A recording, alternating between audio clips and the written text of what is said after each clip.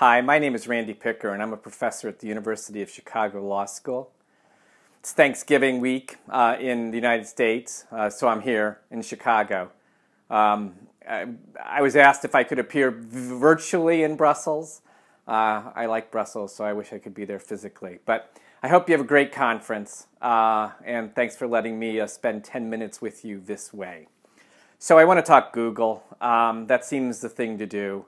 And I've got three quick thoughts that I want to try to get out for you. So one of these is about sort of the entry path for dominant firms. We seem to be creating barriers within antitrust. I think many of those barriers sound like sort of what I'll call a junior varsity intellectual property regime. And I'm not sure we've thought that through fully. That's issue one. Issue two is, I want to talk about the Google shopping case. It's obviously framed as a tying case. I think it's got a common carrier feel to it. We don't do very much of that in antitrust, certainly not in the United States. We sort of leave that to other law. So I want to talk through that a little bit. And then I want to talk about Android. I think the business model competition there in the smartphone operating system space is interesting. And I want to put out the idea of, I think the EC is demanding what I'll call a dominance pivot, and I think that's a very demanding standard. So those are the three ideas I want to get out. So I'll go back to something near the beginning. We're in 2012. We're at this point just sort of talking about what's going on. And the concern here is vertical search, that Google's got a dominant position in horizontal search, 90% market share in many countries in Europe. It's now entering other markets. And the concern is that the way it's entering those markets, first of all, prefers its own products. And that the way it's doing it involves, in some sense, using the content or ideas of others, framed as scraping. And that there will be consequences associated with that, consequences with regard to diminishing the incentive to enter markets in the first place. I think that sounds like an intellectual property regime. The whole point of many IP regimes, patents and copyrights, is to construct regimes where we have very precise ways in which we say, here are forbidden uses and here are permitted uses by firms. All of that's about trying to get inventions in the one case, expressions, copyrighted works in the other, created, and making sure that we have sufficient incentives for creation while also in some sense maximizing use after the fact. That's a standard IP trade-off. I don't think we're making that trade-off here. I think there's a perspective that somehow in situations where Google is said to borrow ideas, it's doing so in a way that if it violates applicable IP law, be that patent law or copyright law, go, great, block them from doing that. That's precisely the domain of those bodies of law. But in situations where those bodies of law are not being violated, then the question is, why should we somehow be creating a separate, what I'll call junior varsity regime in antitrust? A regime which almost by definition can't be as thoughtful, nuanced, as developed as the actual IP regimes. We've done a little of that in the United States with regard to copyright misuse doctrine. I'm not sure that's been very successful. Idea two. So idea two is in connection with the Google shopping case. So the concern over vertical search in some sense morphs into the shopping situation, a substantial fine, and again this concern that Google is preferring its own products. Well, when the press release came out, I did what a modern academic does, I went to Twitter. And this is the picture I put up on Twitter. And part of what I wanted to describe is I don't think, certainly in U.S. antitrust law, and I don't think really in EC competition law, that law says much about the relative size of these three boxes, the organic results and then the ads. The United States is very clear that a successful firm that achieves a substantial position in the marketplace, a monopolist as it were, one that acquires that position legitimately, is allowed to charge high prices. And having lots of ads is the equivalent of charging high prices here. So I don't think U.S. law says anything really about the size of these boxes, and I'm a little skeptical what I know about EC law that it really says much about that either. Well, if that's right, then what is the complaint and what's the angle? And the angle that emerges here, and now we've gone from the press release to the eventual Google shopping decision, is the idea that Google should be engaging in some sort of kind of neutrality between its own new products and the new products of other firms. Here, the comparison shopping service.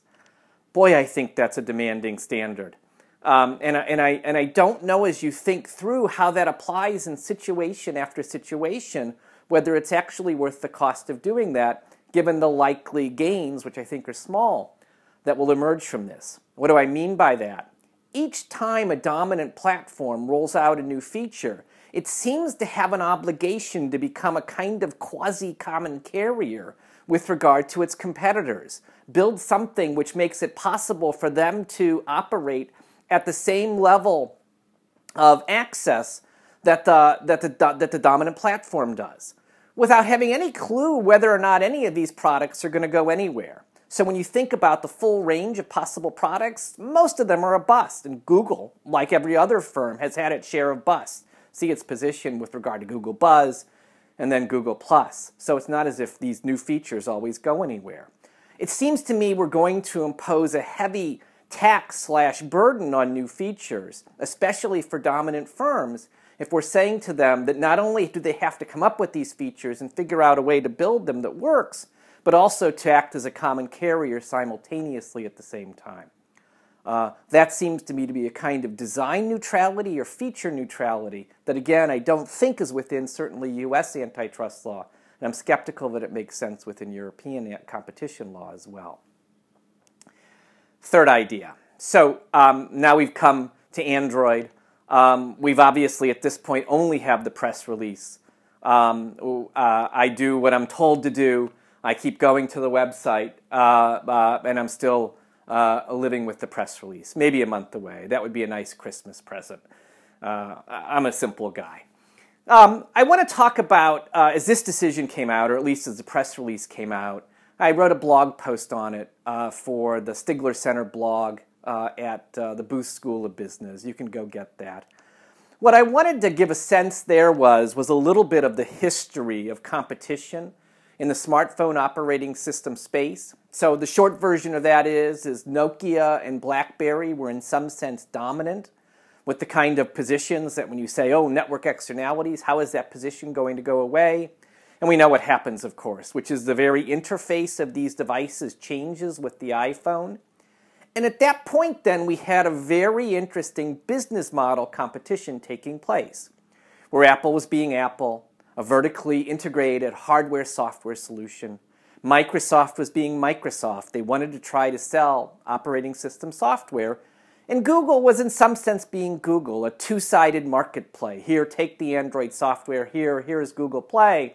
But it comes with our other software, and that other software was effectively an advertising component and extending Google Search, which would effectively finance that software. Three very different business models with regard to operating system software. Let the competition take place. And what that competition showed us was that the Microsoft model was not effective here. That Apple's been extremely successful in that market, even with a 20% market share.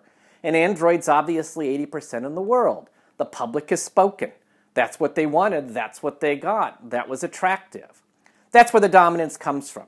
And now what the Commission seems to be demanding that Google do is that at the point it achieves dominance, that it pivot, that it abandon the business model that took it to there, and that it all of a sudden figure out that it's achieved dominance, that the European Union will believe that they've achieved dominance, and to figure out exactly, sort of guessing as to what the alternative business model is that will solve the problem of the kind of tying that they would otherwise be seen as engaging on once they've achieved dominance. Again, the public spoke here. The public didn't want software to be sold on a freestanding basis for a fee. That's what Microsoft tried, and it was rejected by the public. But that's exactly what the EC seems to be requiring Google to do. Requiring is a strong word, but I think fair in the sense that everyone should expect that Google would, once the business model it had developed was broken, switch to a different business model that would require charging for the Android software. That, of course, is exactly what they've announced so far. I'm not sure exactly what we're accomplishing there. 3 quick slots, 10 minutes. I hope the rest of the conference is great. Thanks for letting me do this. Again, I'm Randy Picker at the University of Chicago Law School.